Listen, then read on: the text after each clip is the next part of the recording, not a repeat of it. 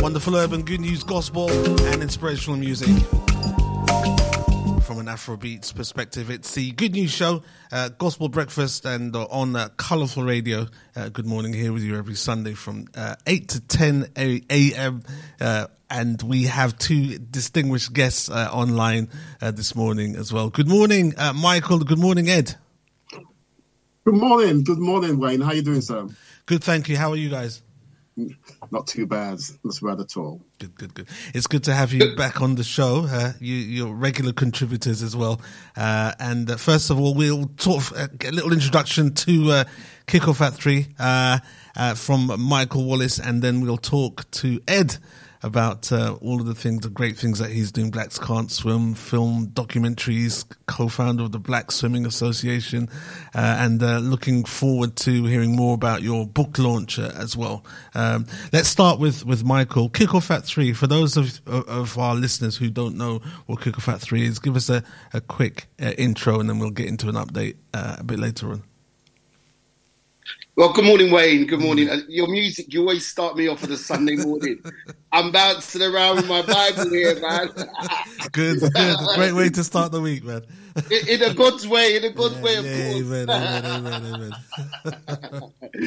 But thank you for having myself and Ed on your show. Humble to be here. I'm the co-founder of Kick Up Free, along with Ashley Levin. And just an exclusive, we've now brought in my son, Shiloh Wallace, who's now coming in. We're handing the baton on to our young people who will be steering the ship with Kick Off Free as a director. So, exclusive for Colourful Radio. This morning, Wayne. Wow. But, myself and Ashley set it up together in 2017. And the whole blueprint, the ethos was to better relationships between young people and the police, which has been heavily supported by the Black Police Association, which I was also an executive committee member. And nationally, they're championing what we're doing, building those positive relationships. But also as well, the key ethos is to raise awareness for multiple charities around the country through the power of football, but it's evolved over the years. Where we've not just done football events around the country, but we've done running, we've done cycling, we've got involved with Ed through swimming, and we've got some more things coming up, but we hold that till later. But I must say, I must give a big shout out. It's about the young people. A massive shout out to there's a champion young man named Amari who's been volunteering and championing being an ambassador of Kick Off Free and supporting young Amari. And then there's a young Isaac, another shining star. No pressure, Ed, but if you've got another film coming up, I've got some lovely young men and that'll be champion. So massive champion young Isaac just to achieve all his dreams and goals. But no pressure, Ed, but we've got some more young stars for you. Was that a hint, Michael, to get me writing again? Oh my goodness, I don't know what to say about you two. I mean, I was saying to Ed off air, I don't know when you guys sleep. I mean, I've had a little, not a hiatus, but just a little period of not being that visible. But you guys have just been on social media like all the time. But let me come to Ed now as well, because he's just as prolific as yourself, really. Probably over this period, maybe even a little bit more, really. Where do we start? One of the things I wanted to say as well, and I think we spoke about it before, Ed, and with yourself, Michael, is that people like yourselves are actually creating history. And I'm not even going to say Black history. I'm just going to say history in the UK. And I'm honoured to be part of that journey. Ed, tell us your story briefly, but also as well, just in terms of the book launch coming up and your trilogy of films and how you got into that. So basically, it all started. It actually started when I was 9 years old in Ghana, when I asked my mum that I wanted to go to a pool party of one of my schoolmates, and because I couldn't swim, and she said, "Well, it's not really important. I mean, what you need to concentrate is on your books and not swimming. You can swim anytime. We don't have a pool. We don't live near the sea because at that time we're living in Ghana, in inland. So I didn't go to that party, and when I came back to the UK, I think I was 19 at the time. Swimming didn't even feature in any part of my life. It just didn't exist. And later on, I started hearing people that look like me. That when black people saying, "Oh, black people can't swim because of our heavy bones, and black people don't swim because we don't. It's not one of our things." And so I used it as a safety net to hide behind. So if I can remember once I went to a pool party, and all the black people per se were standing next to the DJ, playing music and all that kind of thing, and the few white people that were there were actually in the pool. And I go, oh, so it's true then, what I hear is true. And it never really, nothing actually. Yeah, I never got into the pool until about 2-3 years ago. And the reason why I did so was because of my daughter. I've got a 12-year-old daughter, and my wife made sure that she learned how to swim. And I said to myself that if she was ever in difficulty and I couldn't get into the pool to help her, and something happened, I will never forgive myself. And that's what made me decide to learn how to swim. And then as a result, I decided to make a film about it, which is a film called Blacks Can't Swim. The first film, this was in 2018. It was supposed to be a short, little short film, just something to put on YouTube. But as a result, I realized that, hold on, there's a bigger issue than just me. And then it started a whole series of events. and here we are today. Wow, phenomenal. And I know that you've got a very, very important event coming up very, very shortly as well. Tell us a little bit about that. Okay, there's 3 film documentaries, a film called Blacks Can't Swim, the sequel, and the last one I did, which last year was Rewind, Blacks Can't Swim Rewind. But the thing is that I noticed that every time I have an interview or I'm speaking to someone, I co-founded the Black Swimming Association. So as we're having conversations, the first thing anybody asks me is, so how did it all begin? And it's like, this is, it started this journey almost 5 years ago. And even up until today, the conversation starts with, how did it all begin? So I said to myself, wouldn't it be good if I could put together a book of some sort of the journey so that people can understand it? Because obviously people are asking these questions every day. So therefore, there must be some interest in it. And that's where, and I did some research, found all the pictures I had, all the conversations I had from the beginning. And I said, why don't I put this all in a book? And that idea came to me in September last year. By November, December, I'd finished the book. Wow. It's a visual journey. It's a visual journey from the very beginning. It's got text, it's got emails, messages, pictures. So it's very authentic. It's everything that, and everyone that was part of that journey from the very beginning is in that book. And so basically, I'm launching the book. I'm doing a VIP launch in 2 weeks' time, but the book is now available on Amazon, but at a discounted price. It's available on blackscanswim.com, and you get a signed copy as well. So that's it. So basically, it's a visual journey of Blacks Can't Swim, and it's the whole journey from the very beginning. Wayne, you're in there. Michael, you're in there because you're all part of the journey. Oh, wow. So it tells the whole story. And I love the way you both celebrate other people as well. Really, it's so important. And in this day when people are really good at promoting themselves, it's good to know that there are individuals and groups and organisations that are keen to co-promote as well, because that's really, really important. And collaborations, not about just being conscious about having that limelight, and being more concerned about the issues. I suppose there's a balance, isn't there, really? Because there's that whole thing when you have to promote things and then you get to do different things as well. You get to attend different events. People put words after your name, Michael. You know, but how do you stay grounded, and why is that important for you to both to really kind of remember what you're doing this for? I'll start with this, Mike. So basically, a lot of people say to me, "Oh, so you must be so proud of what you're doing. You must be so there." And I never stop to think. You know, it's almost as if when I was writing the book and I look at the book, actually not when I was writing, when I was reading, when I finished and I was going through it, I was like, "Wow, I've done so much in such a period." And I think the reason why I managed to do that is because when I do something, I know the main aim is to encourage people to swim and water safety. So basically, I'm just constantly on the go. You know, I'm constantly on the go. You know, I've done this. Okay, I'm not going to sit down and reflect. I'm just going to move on to the next, and then move on to the next. And the more I can keep people talking about it, the more I can engage with people, the better. So it gets to a point that, you know, it's at the end of the book. I was looking and I go, wow, I've done so much, but do I feel proud of myself? No, because it's something just I had to do, something that we have to do.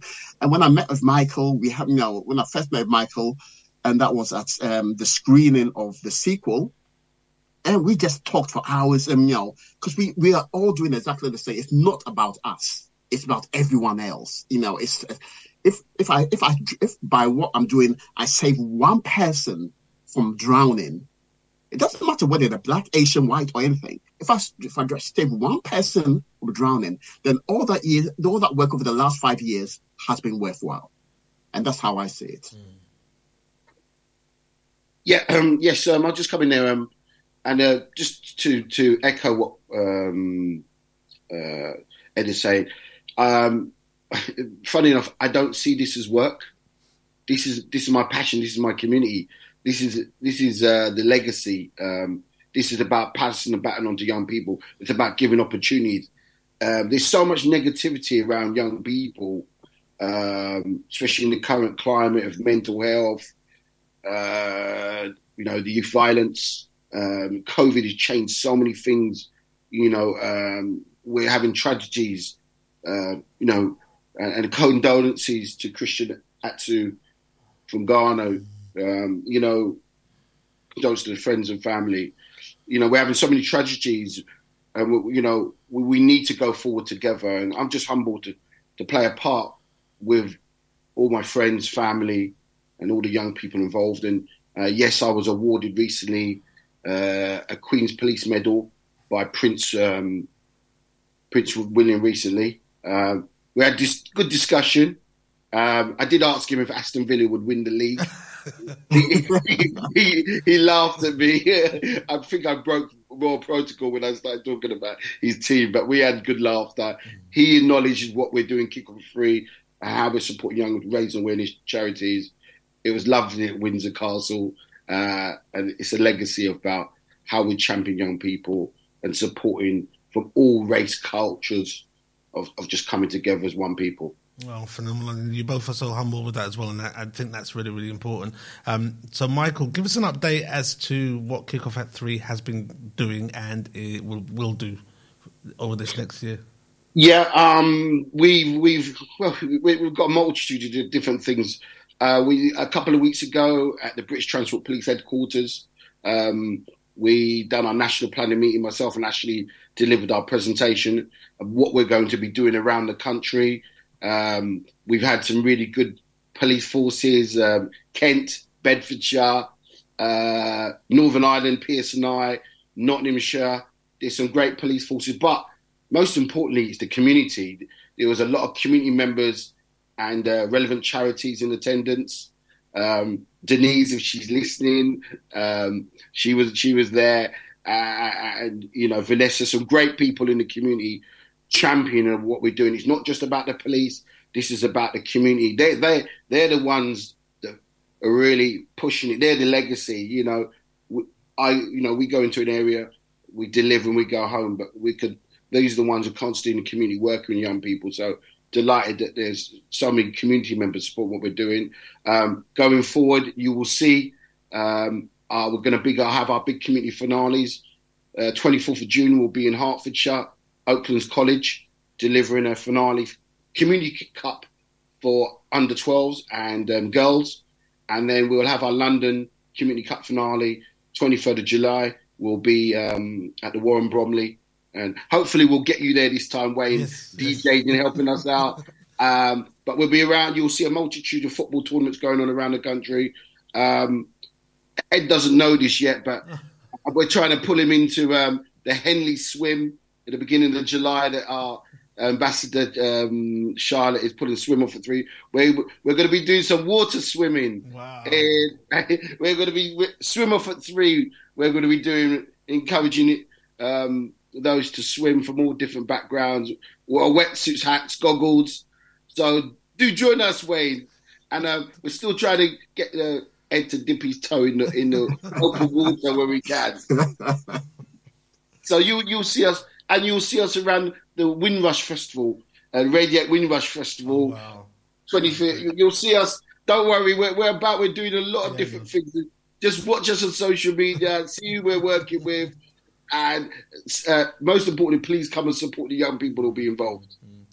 We've come almost to the end of the interview, guys, but I have a section on my show called the Good News Words of Cheer. I would like both of you very, very briefly to give us, the listeners, a good news word of cheer, word of encouragement, word of hope. Who wants to go first? You go first, Ed. I just will say that in this world where it's full of tragedies, it's full of, there's so much bad news on a day-to-day basis, we all have something in us that can make people feel better.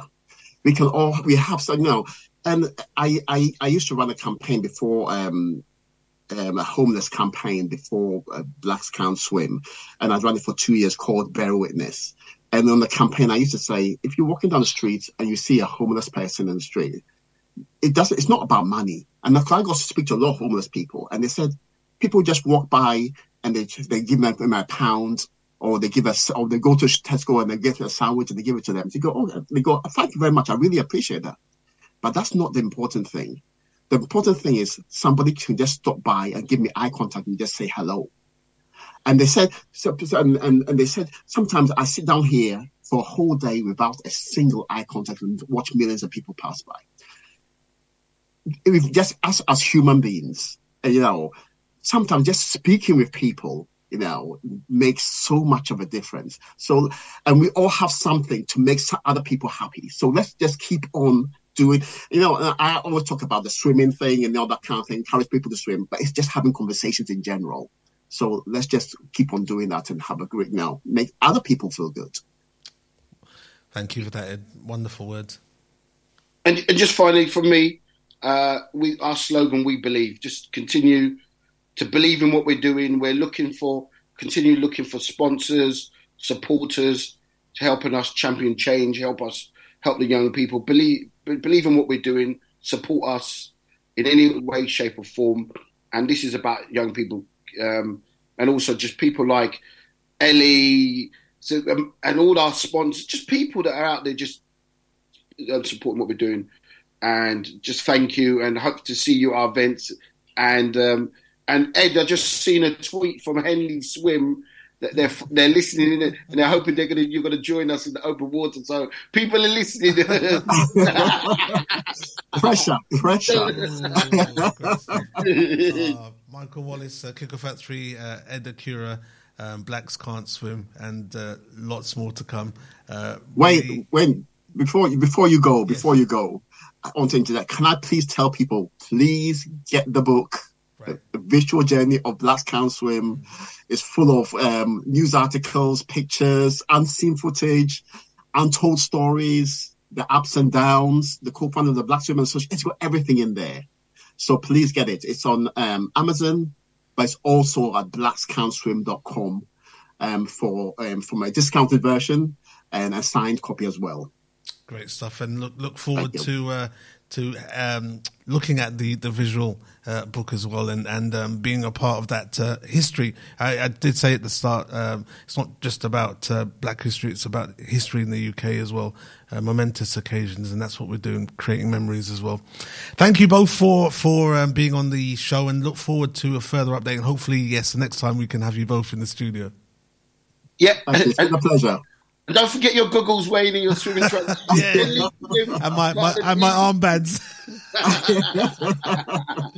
All right, guys. Okay, thank you so much. Okay, speak soon. Thank you. Thank you. Michael Wallace and Accura really are appreciative of them being on the Good News Show, and we will have some further updates from them, I'm sure, in the months to come.